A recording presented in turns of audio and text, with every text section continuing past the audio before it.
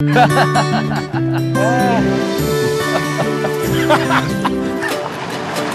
come on. What makes Britain British?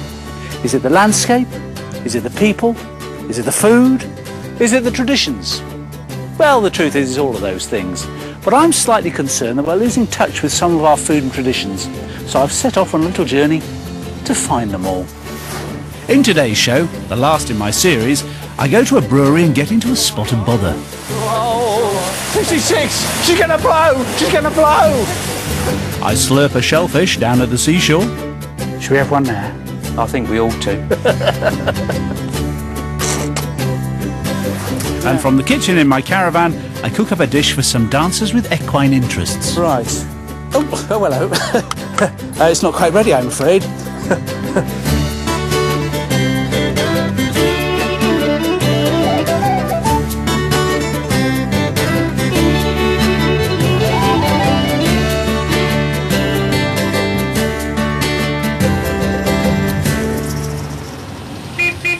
Today I'm in Kent, the Garden of England. As Mr. Jingle said in Charles Dickens' Pickwick Papers, Kent, sir. Everybody knows Kent. Apples, cherries, hops and women. Not quite sure if he used that accent. But anyway, we know the women are still here. Let's check if they've still got the apples, cherries and hops.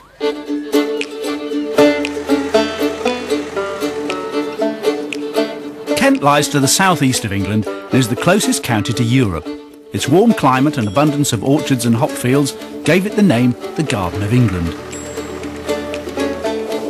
It also has a huge coastline boasting the White Cliffs of Dover and countless fishing villages and seaside towns. As well as attracting millions of visitors, Kent has also been the inspiration for artists and writers alike.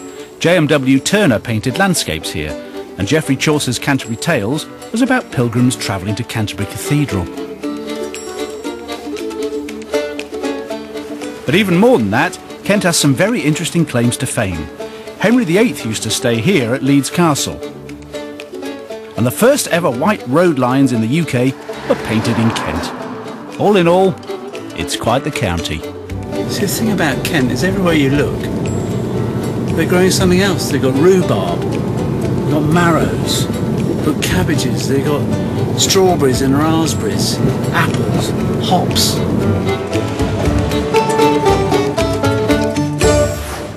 Here I am in Kent. And what's Kent most famous for? Hops. And what are hops most famous for?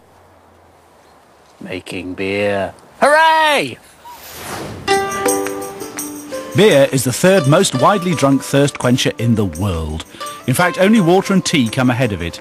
And here in Britain, it's our speciality. We have more than 700 dedicated brewers making more than 2,000 different types of beer every year.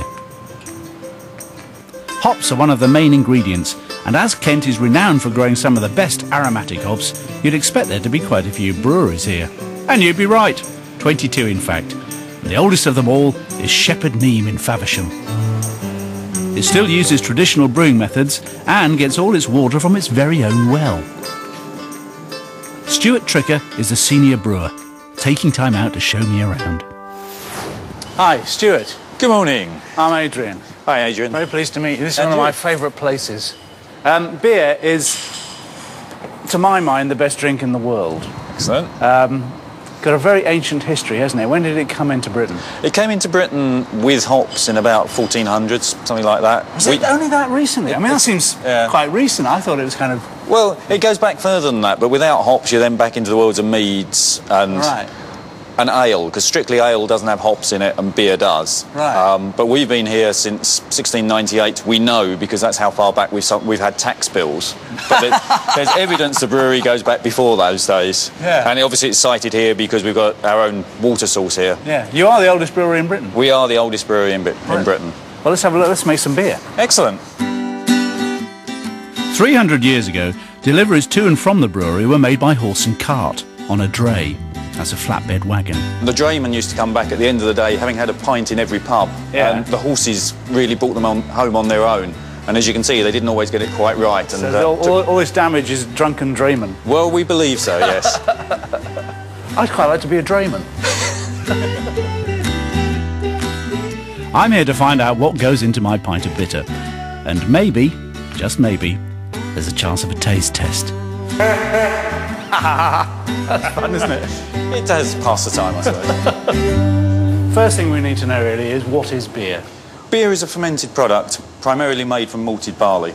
Right. So it's a very simple set of chemicals. You have malted barley, you have some yeast, and we have hops. And what is malted barley? It's barley that's been taken from the fields, and then it's gone through the start of the germination process so that the enzymes have become active. Right. A true brewer can select and know what's happening purely by chewing it and seeing how Really? how good it is, and it'll give you the flavour. Obviously, the darker the barleys, the more flavours there are. How do you think people first discovered that that would make a delicious drink?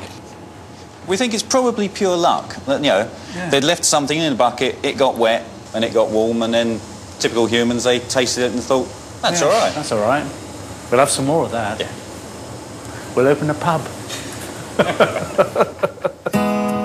Right, so we've got the ingredients. Now let's find out how it's made. It starts with the mash tun, an old-fashioned traditional mixing drum. This one is the oldest of its kind in the country, nearly 100 years old. We're mixing a beer called Spitfire. Throat's feeling a bit dry. Too early for a sample. So we got our empty mash tun. Yep. What do we put in it? We put in our malted barley, obviously. Exactly, and we're going to put it in, mixed in with water at about 60 degrees. Right. Very technically, you have to adjust the water based on, you've got hot water at 80, cold water, mix the two together, hit bang on 60. Get the consistency right. If it's too runny, it'll come over the top. If it's too thick, it'll set like a rock. So there's a true art to doing it. You don't want to porridge, you don't want to gruel. That's right. So there's this enormous vessel with all these kind of slots in it, and we're going to pour the malted barley in and some water, and basically the water's going to drip through those slots, so it's acting like an enormous tea bag. Exactly. It'll go through the bottom, all of the grain will stay behind, and the bit on top will rotate and spray it, or sparge, with hot water to wash the rest of the sugar out. You just think of a new word for everything in the English language, don't you, when you're certainly making beer? do. There's no real words left. No, that's right. Wort and sparge. Well, we'll find some more in a little while. Well, I'm sure I could come up with a couple of words after a pint or two. Now, Stuart's right-hand man, Mark, is going to make me his right-hand man to regulate the temperature. Very important job. I'm in charge of the cold tap. Open it up Fully? Yeah, and then you cut it back afterwards. Keep going. Oh, here he comes.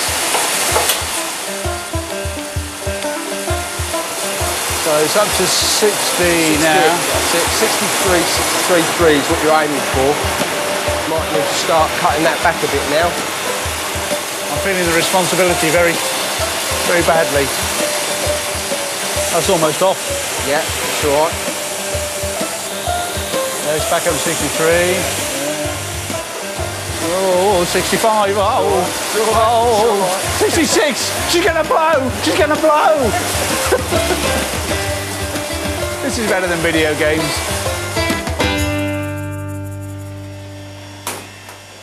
And there we are. That's our mash. That's your mash. That's the start of 110 barrels of Spitfire. 110 barrels? It's only after a pint. After the sugars are extracted from the barley, the mixture is called wort and is then piped into huge tanks called coppers, which are made of steel. So these are all coppers. What happens in a copper? The copper's the boiling process. Wow! Yeah, they're hot. They're quite hot, aren't they? So they're actually going to boil it at about 101, 102 degrees. And it'll also sterilise the wort. It's why wort is good to drink, and it's why even in the days when water was bad, you were safe if you drank in a brewery because it's been boiled and sterilised. Yeah, because people used to drink, in Dickens' time, they used to drink what was called a small beer, which was a beer which was not small in size, but had a small alcohol level, didn't it? That's because right, it was safer than water. Much, much safer than water. Yeah. So you've got the wort, which is the beer juice, Yep. in there, boiling away merrily. That's it. And this is when you add the hops. It is when we add the hops. And we add pelletised hops like these, which will go in via the little hopper there just to get them in without having to open the door. Hops in a hopper. And we're going to add anything. Some brews will take 40 or 50 kilos of hops at this stage. Right. So quite a lot of. And what does the hop do It to beer? gives the bitterness, and it also gives a lot of the aroma. Right. You add hops late in the process, so towards the end of the copper boil to get the aroma, because otherwise it just goes off and out the chimney and makes Faversham smell nice. Yeah.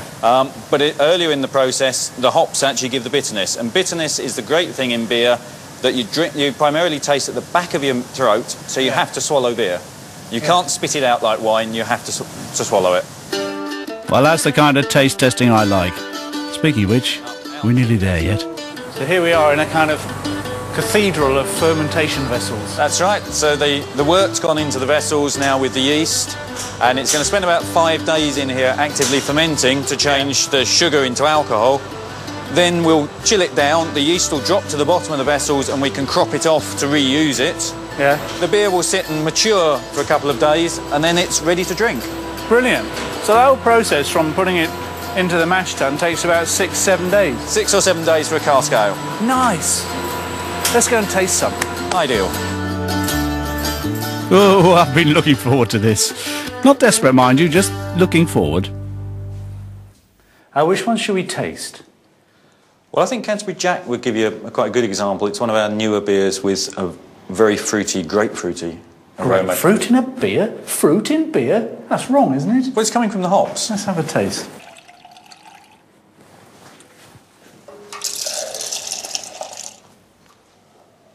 I have to say, even before you put it in your mouth, you can smell the hops on that, can't you? There are. Ooh, the hops on that. I mean, that's the thing about beers, isn't it? I mean, what makes them all taste so different?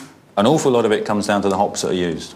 Yeah, because basically you're just using malted hops and malted barley and water. That's right. And then the hops are the only flavouring ingredient. The hops, the mix of the barley and the yeast. Each brewer's yeast gives a slightly different flavour. Does it? But the hops are what give the beers their characteristic aroma. Yeah.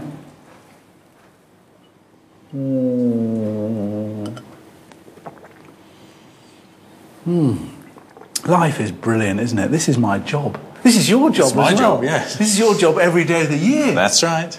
You've got a better job than me. Must change careers.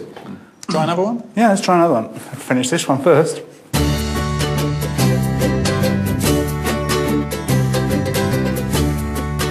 Okay, if you hold it up a bit higher.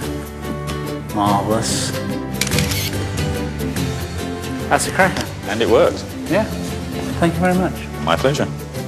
Cheers. Cheers.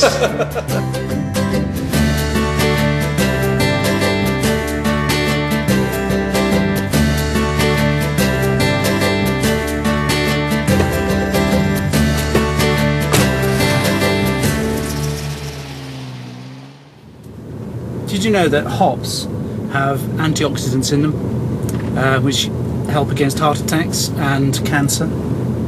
And they've proven that when you've drunk some beer, you have more antioxidants in your system. And that's why I drink beer, Mummy. Yes, it's for health.